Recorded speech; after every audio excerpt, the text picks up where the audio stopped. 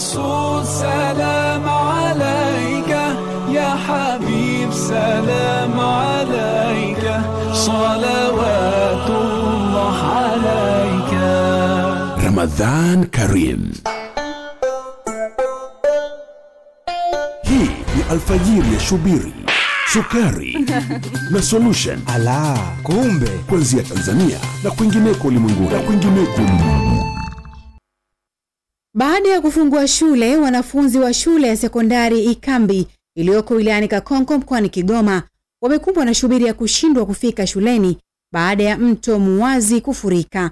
Kina cha hilo na mengineyo ni kunako Shubiri, Sukari na Solution. Mimi ni Sofia Kesi.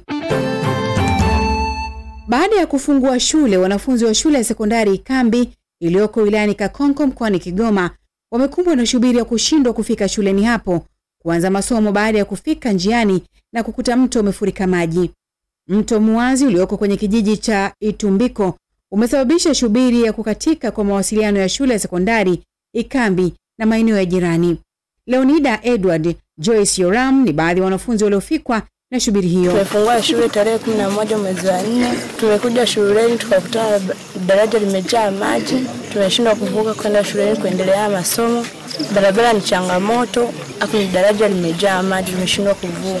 Tumefika hapa tukakutana na changamoto, tukakuta daraja ndio hivyo maji yamekuwa mengi na hatuwezi tukapita. Kwa hiyo tunaomba serikali tufanyie namna gani vipi ambayo tunaweza tukaanza masomo. Mkuu wa wilaya Kakonko Evans Malasa amesema mpaka sasa hakuna shubiri iliyosababishwa na mto huo kujaa maji. Lakini mpaka hapa sasa hivi kutokana na mazuio ambayo tumeshayaweka hatuna madhara kwa maana ya binadamu kupata madhara katika eneo letu la mto wala mifugo yetu. Muda waanze kusoma kwenye shule zingine zilizopo hapa wilayani Kakonko. Meneja wa TARURA wilaya Kakonko John Ambulance amesema wanafanya tathmini ya haraka kwa ajili ya solution ya kudumu. Kwa taratibu zetu za TARURA tutawasilisha makao makuu ya mkoa kwa meneja wa mkoa ambaye naye tayari leo asubuhi alikuwa eneo hili. Kwa hiyo ametuagiza sisi kama ngazi ya wilaya tukamilishe usanifu kwa haraka ili hatimaye makisio yaweze kuwasilishwa kwake kwa ajili ya kutafuta suluhisho la kudumu la eneo hili.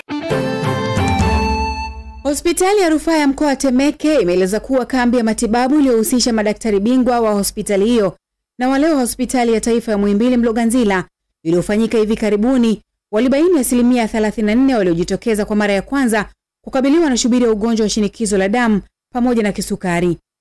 Kauli hiyo imetolewa na mganga mfawidhi wa hospitali ya Rufaa ya Temeke Dr. Joseph Kimaro. Nakumbuka katika kambi ambayo ilifanyika hapa ambao walikuja wenzetu wa Mloganzila tuligundua 34% ya watu waliojitokeza wapya kabisa ambao walikuwa hawajawahi kupimwa BP wala kupima kisukari huko nyuma. Walikuwa na BP wengine walikuwa na kisukari. Kitu ambacho kinawasaidia sasa kufahamu ugonjwa wake lakini pia kuwahi kupata matibabu. Na sasa ni zamu ya wana Kigamboni ambapo madaktari bingwa kutoka hospitali hiyo watashirikiana na wale wa hospitali ya wilaya ya Kigamboni katika kambi ambayo ni solution kwa matibabu. Kambi hii tunaenda kuifanya pale Kigamboni kuanzia tarehe hiyo 24 mpaka tarehe 30 mwezi wa 4 2023. Lengo lake kubwa ni kuhakikisha kwamba tunasogeza huduma za kibingwa karibu zaidi na wananchi wa Kigamboni, na katika siku hiyo tutatoa huduma mbalimbali za kibingwa kwa wananchi wa Kigamboni ikiwemo huduma za upasuaji, huduma za mifupa. Kimataifa, Ujerumani nayo imegeuka shubiri kwa kuamuru balozi wa Chad mjini Berlin kuondoka ndani ya kipindi cha saa 48 kujibu hatua kama hiyo iliyochukuliwa na taifa hilo la Afrika ya Kati wiki iliyopita. Vyanzo viwili kutoka serikali ya Chad vilisema siku ya Jumamosi kwamba balozi wa Ujerumani nchini humo, Gordon Krike, alifikwa na shubiri ya kufukuzwa kutokana na kauli zake tete juu ya hali ya kisiasa nchini Chad. Hata hivyo, Wizara ya Mambo ya Kigeni ya Ujerumani imekanusha balozi wake huyo kutenda kosa lolote lile shubiri na badala yake imesema balozi Krike alikuwa akitekeleza majukumu yake ipasavyo. Shubiri, Sukari na Solution inaweka nanga yake hapa asubuhi hii. Jina langu ni Sofia Kesi. Asubuhi njema. Hii ni alfajiri ya Shubiri, Sukari na Solution. Ala, kumbe kuanzia Tanzania na kwingineko ulimwenguni. Kuna muda unafika, tunahitaji kuzisikia sauti zinazotuunganisha na kutufanya tuwe pamoja. Hatuwezi kusubiri mwingine aje kubadili dunia yetu. Sisi ndiyo tunasababisha siku bora za dunia. Kwa hiyo, tuanze sasa kufanya mabadiliko kwa kwenda mbele, kusababisha nishati mpya ya ndoto zetu. Wote tunatakiwa kugundua kwamba mabadiliko yatatokea kama tukisimama pamoja na kusababisha. Clouds 2023, sababisha.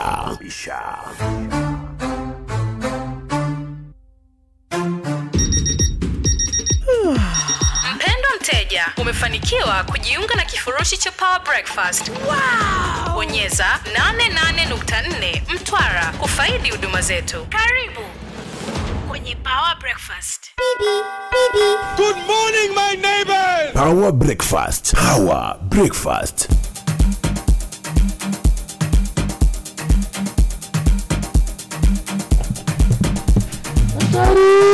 Basi bwana, ndo kama hivyo. Unaambia ulikosa mchezo. Mimi nikasema hii itakuwaje? Wao wakasema maintain. Na mimi nikaamua ku maintain. Na ndio maana unaona imetokea sasa hivi kama yani nchi kama nchi. Unazungumzia nini kwanza? I really don't know. Mmemkaje hivyo? Kwani speed ya upepo ilikuwaje?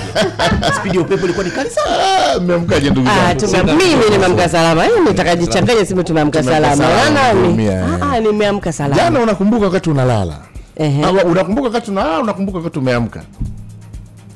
Swali lako ni nini? Kwenye ile saa ngapi unapotea ile unakuwa ujui wakati unalala? Kabisa wakati unapotea kabisa sijui, lakini najua kwetu ni mida gani kabla sijapotea. Okay. Kuamka ndo unajua. Kuamka unajua. Ile wakati unapotea. Haya, mko vizuri lakini? Salama kabisa. Safi vijana wangu, mimi nafurahi sana. Kazini. Good, mna vibe na vibe na kazi. Good. Na hii kazi tunaipenda sana. Hatuna kazi nyingine kufanya. Au una. Usimuingize tei wala fete. Na watu wote, huyu labda mjomba wake mganga ana kazi nyingine. Kutoka hapa na kulisivilinge. Jana nilikuwa naangalia kuna page hivi ni page inaitwa au channel YouTube inakuwa ni channel Jamaa anaitwa James Johnny kama sikosei. Alikuwa anazungumza sana issue za finance, issue za fedha. Kwa hiyo kuna sehemu moja akasema watu wengi sana wanapata tabu kuitafuta kuikimbiza hela. Lakini kweli ni kwamba kwa hiyo unaposikia kuhusu matajiri, mimi najua kila mmoja wetu kuna wakati anakaa anasema wale wamefanya nini? Umeona? Kuna wakati unajiona ndezi. Kwa sisi wanaume unamwangalia mkeo na unahisi huyu sija ananionaje mimi. Kwa sisi wanaume kwa sababu kuna kidume kingine huko kinatoka tu lakini hicho kimepata hela na wala haibi. Umeona? Kwa akawa anazungumzia culture ya fedha, utamaduni wa fedha na mambo yake. Akawa anasema makosa mengi ambayo sisi tunayafanya, sisi tunazikimbiza fedha. Umeelewa Kwa sababu tunahisi kwa sababu mtu ana fedha, unasema nitafute ile fedha. Nipige deal gani itaniingizia fedha. Umenipata? Wapi wana fedha? Taaluma gani na fedha? Anasema hiyo unaweza kukimbia wewe mpaka mwisho wa dunia. Anasema unakimbia tu. Ni nzuri sana wanasema watu wengi wanaofanikiwa ima kwa kujua au bila kujua ni kwamba wanayetafuta matatizo yalipo kisha wanatafuta suluhu ya yale matatizo. Wanasema jiulize kitu gani watu kinawakera, kitu gani watu hawakipendi, kitu gani kinawaumiza hata chini. Umeona bana? Au tatizo ni nini katika jamii, aidha kwa wakati huo au kwa muda wote huo mrefu. Tatizo ni alafu pita pale. Yale changamoto kuifanya kuwa fursa. Ndio manake, ndio maana ya kuona fursa na kuifanyia kazi. Right. Manake wewe siku zote angalia wapi kuna fursa. Fursa zenyewe unajua pale unapokuwa na tatizo, ukilitatua lile tatizo manake of course biashara inafanyika. Na hiyo pia nayo ina msingi wake kwa sababu inaweza kaa tatizo kipindiko chama cha siasa kinataka t-shirt. Hivi ni vitu vya muda ambavyo bahati mbaya ukiviingia hivi wakati mwingine unaumia kwa sababu kwa mfano kuna watu wengi walipata fedha, alipewa tenda ya kuleta t-shirt ya 10,000. Si ndio? Au t-shirt tu 50,000. Unajua 50,000 bado kwa watu ni kidogo. Kwa t-shirt 50,000 ni nyingi. Hizi t-shirt hizi yeye anazipata kwa dola 2. Kila t-shirt moja huko mbele huko. Na yeye ile quotation anayowapa pale anawaambia kila t-shirt moja 1000 labda 30 tuchukulie. Dola 2 ukiweka kwenye hesabu za dola takriban 5,000 tunasema. Kwa ana 25,000 pale ambao iko. Na inawezekana watu wanampa kazi mpaka shipping pengine wanalipia pembeni. Anaambia bana hii dola hii 30,000 jamani ni t-shirt tunanunua kule. Kuna kutoa mtu akenda akipiga hesabu anapata hela nyingi sana. Lakini usisahau kitu kimoja. Hawa wanaokupa hii kazi na wao ni watu. Na wanajua kabisa wewe t-shirt wala utengenezi wewe. Na kwa sababu mnazungumza kama washikaji, wanajua kabisa unakoipata. Unakuta msimu wa pili unaweza kukupa, msimu wa tatu unaona kimya. Kwa sababu huyu anayekupa idili na yeye anasema huyu basi anaenda China. Kwa anaikata anaichukua yeye. Kwa hiyo tunapozungumzia swala la kuangalia changamoto ili uitengenezee ndio iwe fursa, uitengenezee fedha, ni tatizo gani? Tafuta tatizo kubwa la kijamii ambalo lipo. Umenipata? Ambalo dawa yake sio hiyo kuprint tu t-shirt. Kwa sababu ukishazoea hiyo kwamba kila mwaka ukija uchaguzi, mfano kama ndio kila mwaka napiga hela, alafu nasikia kimya. Sisi tunaona kwenye vikao vya harusi. Kila anayekwenda na kameramani wake. Wewe fikiria tu, kuna mtu sasa hivi napoongea na wewe, na container yake ya barakoa inaingia. Bora hata barakoa. Unaweza kaishawishi mamlaka kusema jamani unarudi kwa kasi. Lile nani la Christmas tree. Christmas hivi. Container yako linaingia. Lakini kuna ambao pia kuna fursa sehemu lakini hawazioni kama ni fursa. Ndio inavyokuwa. Ipo. Hatuoni. Tunasema kwenye miti. Kwa sababu sote tuna focus kwenye eneo moja, ama ukimwona mtu kafungua chips na wewe wote mnafungua chips. Kwa hiyo ndio mnazidi kuwavunja hata hao wateja wenyewe. Umeona? Lakini mtu anabaya anafungua chips unasema watu watahitaji kunywa hao. Mfano ndio unakwenda kwenye vinywaji. Amsababu mimi naanza kumletea viazi. Mimi nataka asinyanyuke pale kwenye stuli yake kwenda kutafuta viazi. Anambia wewe viazi vyote ndio nakuletea mimi. Unaona? Kwa viko vitu vidogo vya size ya kati na size kubwa, lakini sisi tusikimbize sana fedha. Tafuta matatizo. Na huko Afrika tena matatizo yanatafutwa. Kwa kweli Kanu unapomuona Masudi sasa ujue haya ndio mambo ambayo wanaangalia YouTube. Haya ndio mambo anaangalia YouTube. Kwa hiyo ukiwa kama tape moja na Kana inabidi mjifunze muangalie kaza na kanini. Kwa sababu gani mapenzi wewe kwani unajua jatu wewe. Good morning Tanzania, good morning Dar es Salaam, good morning all over the world. Tunasikilizana kupitia kwenye mitandao. Tune in, inafanya kazi kubwa sana kuweza kutusikiliza kupitia kwenye mitandao. Mimi naitwa Feti, Masud Kipanya yupo, Taina Kanu wanakuwepo 11 asubuhi mpaka 12. Hapa ndo aga mwisho wenu hapa. Tunaongea hapa afu nyinyi mnatoweka. Kila mtu ana kazi yake. Tunakuja taratibu. Sauti tu wewe, subiria. Kwa hiyo pale kuna kwa saa 11 mpaka saa 12 kama unakuwa usikilizi, anza kusikiliza leo kwa sababu napitwa, kwa sababu unaanza siku ukiwa tayari una information za jana zote, alafu hapo unakuwa unaanza na kitu kingine kipya. Sio kama wale wanafunzi watoto darasani siku moja tu ukiacha kwenda, basi unakutana na mrundiko wa vitu. Mwalimu akiingia tupaka kama jana kwa wale kuepo alikuja waziri mkuu hapa. Natoka mbele mwenyewe. Ngoja shida na. Sasa mbona mimi nisipokuepo siku moja tu nashangaa vitu vingi sana vimenipita, lakini siku zote nikiwa waziri mkuu alikuja. Kaja anakagawa vitu. Kachaguliwa si na nani wa darasa si kitu gani. Kwa hiyo anza kuamka saa 11 asubuhi pale, uanze na kina tape pamoja na Kana, alafu tuje tuendelee moja kwa moja mpaka saa 3 kamili za asubuhi. Pale kuna kuaga na kuwasha data. Data tumewasha na wale waidhinishaji kwenye zile account wale idhinishaji 12 wa akaunti za TPA ambao si wafanyakazi wa TPA walikuwa, lakini wakaondolewa. Yani kazini hawapo, lakini bado wanatumia bado wapo kwenye mfumo. Na pale nimeiona ile na ukiona ghafla unajua unashtuka. Unaona sasa lakini ni manake walikuwa wafanya kazi sawa, alafu wamehamishiwa sehemu nyingine. Of course pengine sio utaratibu, lakini hawako nyumbani. Ndio. Lakini mifumo bado inawaona na wao bado waidhinishaji wa zile account. Na ule ndio mfumo kwa nyinyi wataalamu, ndio huko ndio kwenye sekta ya umma ambapo unaweza kutoka sehemu moja kwenda sehemu nyingine na mshahara wako ule unamhudumia, anakuwa ni bosi mmoja. Inategemea sasa na sekta. Mfano unaweza kutolewa bandari Dar es Salaam kapelekwa bandari Mwanza. Bado bosi ni mmoja, si mamlaka ni ile moja. Of course boss ni mmoja. Sasa wewe si uko Mwanza pale, lakini bado unaidhinisha bandari ya Dar es Salaam. Sasa inabidi tusaidie ili tuweze kujua huu utaratibu, pengine wakati tunashangaa, lakini kama CAG kama kashangaa CAG maana sio kawaida, usishangae. Tumekosa muda umekosekana muda wa kubadilisha labda watu. Labda muda, lakini muda wa kubadilisha watu. Kwani Masudu labda unaongea kitu kingine. Muda wa kubadilisha watu maana yake ni kwamba awekwe mwingine badala yake. Wa kuidhinisha? Sasa manake kama anaidhinisha yule, kama anaidhinisha yule na vitu vikaenda sawa, si sawa? Tuseme kwa mfano, manake kilichotajwa ni kuidhinisha peke yake ama kilichoidhinishwa pia kuna ubadhirifu, wa fedha. Lakini nataka kwenye kuidhinisha, mtu katoka labda bandari alafu wametoa mfano wa watu wameenda kufanya wapi kazi? Yani bandari da tu Mwanza. Hiyo ni mfano. Huo ni mfano. Kuna tatizo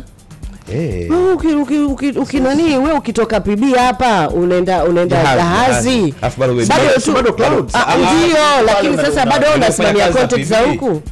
Unaidhinisha nini? Subiri kwanza. Muulizekani kama anaweza akaenda sasa hivi akaidhinisha content za kwenda kwenye jahazi kama hajakutana na Abdul Chembea pale.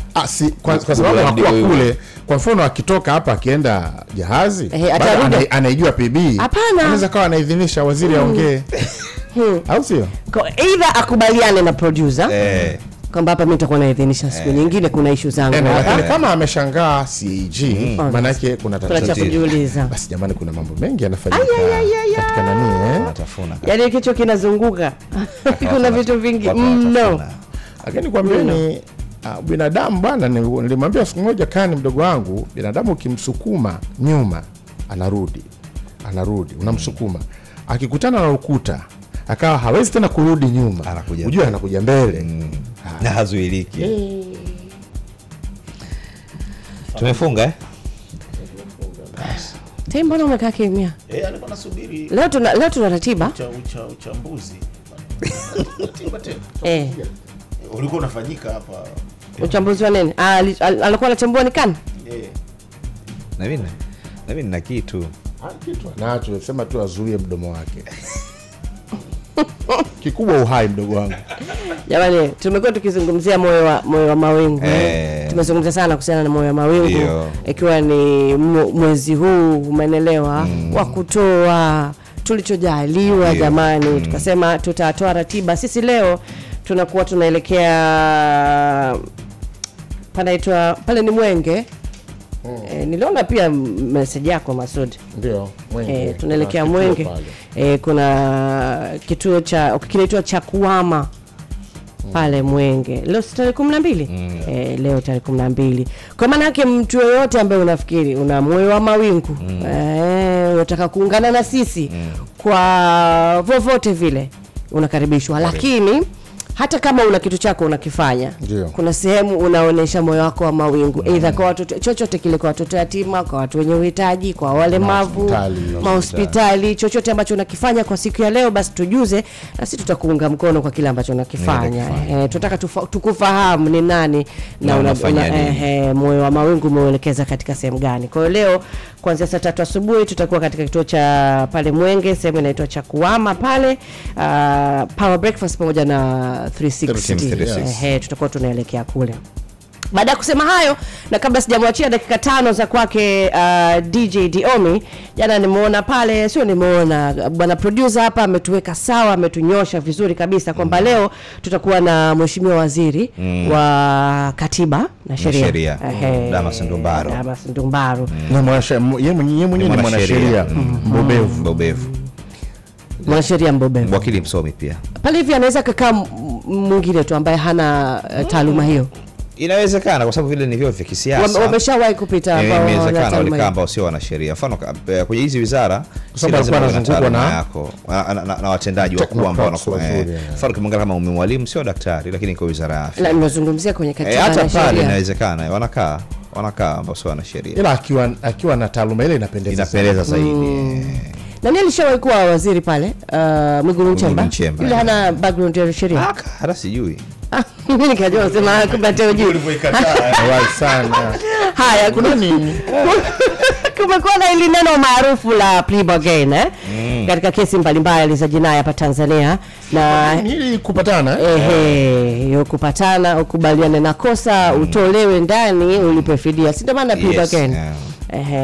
Kwenye kesi mbalimbali tumekuwa tumeona hapa Tanzania, na hii ni baada ya kuundwa sheria maalum ya kuruhusu mtuhumiwa kukaa chini na mwendesha mashtaka ni DPP, kisha wakakubaliana kumaliza kesi kwa mtuhumiwa kukiri kosa na kulipa kiasi ambacho atakubaliana kati yake na mwendesha mashtaka. Kati yake yeye na mwendesha mashtaka. Sasa labda kuna sheria ndani yake na kanuni kwamba mwendesha mashtaka hawezi kusema tu bana nipe milioni 2. Twende. Lakini kwanza unajiuliza mwendesha mashtaka ni nani? Mwendesha mashtaka ni nani? Ndio mwendesha mashtaka anaitwa hivyo DPP. Hashtaki yeye lakini.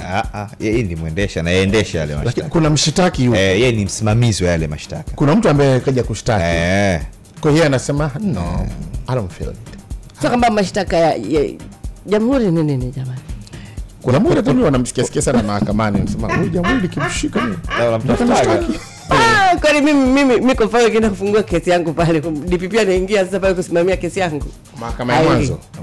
Mahakama ya mwanzo lakini mbele sema mwendesha mashtaka awepo. DPP anaingia hapo. Ndio shule tunayoitafuta hiyo. Ndio maana waziri anaanza kuwa maarufu. Kwamba DPP unamkuta mahakama ya mwanzo Mbuyuni.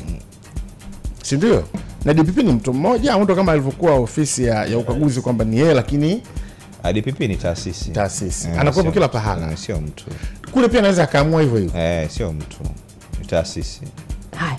Hapa juzi kulitokea jambo ambalo lilizua mjadala kidogo, mfano kesi ya ndugu Sabaya ambaye alikuwa anatuhumiwa kupora pesa kutoka kwa mfanyabiashara Masawe kiasi cha shilingi milioni 50, ila tukasikia kalipa fidia ya shilingi milioni 5 na kuachiwa. Wengi wakabaki na maswali juu ya haki ya huyo mtu ambaye ameporwa, ikiwa mhusika alikiri kufanya kosa hilo hapo, lakini pesa ambayo alitoa ni milioni 5. Hapo tunahitaji kujua. Ambapo tunataka kufahamu. Inakuwaje kwa yule aliyeporwa. Na pengine kuna timu inatoka inaenda mpaka nyumbani kwake. Ndio. Pole baba pole. Pole baba pole. Pole. Anaondoka pale, panaliwa, anaondoka, mtu anakuwa roho yake safi. Pengine tutajua hayo leo. Jana tena DPP kazua mjadala mwingine baada ya kuachiwa huru kwa kiongozi wa Jatu PLC, lakini alirudishwa ndani jana yoyo. Na alikaa pale selo mpaka saa 10 jioni ambapo alisomewa mashtaka mengine, lakini alikuwa ameachiwa kwa kwamba DPP hataki kuendelea na ile kesi. Kwa pia nataka kujua DPP anasema alikuwa kachoka tu. Si ndio? Pia hapa tunahitaji shule. Kwa sababu alifikishwa mahakamani na baadhi ya wananchi ambao walalamika kudhulumiwa haki zao katika uwekezaji ambao walikuwa wanaofanya kwenye kampuni hiyo ya Jatu, ikijumuisha michango kwenye SACCOS ya Jatu, ununuaji wa hisa pamoja na kiasi cha pesa ambacho walicholipa ili kuweza kulimiwa mashamba yao. Okay? Maswali yakabaki kwenye vichwa vya wengi wakijiuliza vipi kuhusu haki za hawa watu. Tunarudi pale ikiwa mtuhumiwa kaachiwa huru, je, kuna mpango wowote wa makubaliano kwamba wahusika wanaweza kupata haki yao au limeshabadilika na jambo limekuwa kati ya jamhuri na mtuhumiwa? Umeelewa? Leo tutakuwa na mimi na wewe, sisi sio DPP hapa. Wala hamna mwanasheria hapa hata mmoja, lakini sisi kazi yetu kuuliza ili mwananchi aweze kupata ufahamu. Chochote. Tutakuwa naye hapa mbobezi wa sheria ambaye pia ni waziri wa katiba na sheria, ndugu Damas Ndumbaro, atatufafanulia zaidi. Maswali yako pia elekeze kwetu sisi hapa na mimi nitayapitia maswali yako pia kupitia namba 0759 956 tuko live tayari kupitia YouTube. Na nikukumbushe kuhusiana na kampeni ya Imbeju. Leo tarehe ngapi? Leo ndio siku ya mwisho. Kwa vijana kwa zile kampuni changa kwa vijana. Shukrani za dhati ziwafikie sana CRDB Bank Foundation ambayo inaendelea kutoa nafasi kwa vijana na wanawake wajasiriamali, na naomba niendelee kukukumbusha kwamba muda unakaribia kufika ukingoni, maana leo ndio mwisho kwa vijana ambao mna biashara changa bunifu, nazungumzia startups. Ila kwa wanawake wenye biashara changa, program ya Imbeju bado ipo kwa ajili yako, ambayo inatoa fursa kinyenyewe na muda kwa wanawake pia. Lakini bado ipo. Muda hajatolewa.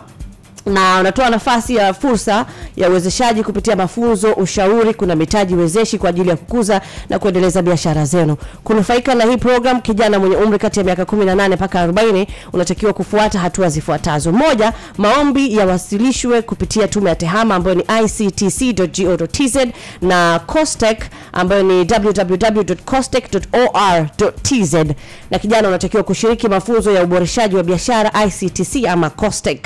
Na nikufahamisha Nikukumbushe kwamba mwisho wa kuwasilisha maombi kwa upande wa biashara changa za vijana ni leo ifikapo saa 5 na dakika 59 usiku kabla ya kuingia siku nyingine. Yes, hakikisha unawahi na kufikisha maombi yako kupitia tovuti ya Tume ya Tehama ambayo ni ictc.go.tz na COSTECH ambayo ni costech.or.tz. Tukirejea tena hapa nitakuambia ni vigezo gani ambavyo vinakupa nafasi ya kujiungisha na Embeju, wewe malkia wa nguvu ambaye ni mjasiriamali. Dakika 26 baada ya saa 12 za asubuhi. Feti KP yuko hapa, Tay pamoja na Kantu, naye DJ Diomi anaanza na wimbo wa Linux, yuko na darasa unaitwa Sina cha kupoteza. Una vingi vya kupoteza kama hautasikiliza Power Breakfast leo hii. Good morning.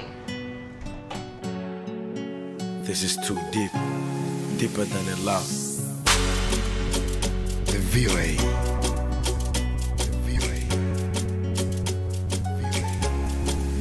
Kama maumivu ndo dawa yangu, basi ongeza dozi upata uweni. Basi na mimi ubaya wangu, ili kesho nikipata nafasi nisikose tena. Nishapoteza pesa mpenzi, and nobody can feel the pain. Jahazi lishazama, chombo kisha kwenda mlama.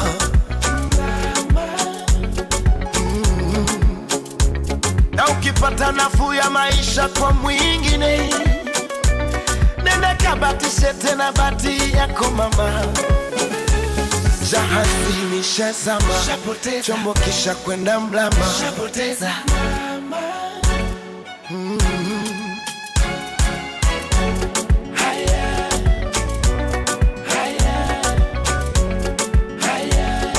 Mana sina cha kupoteza.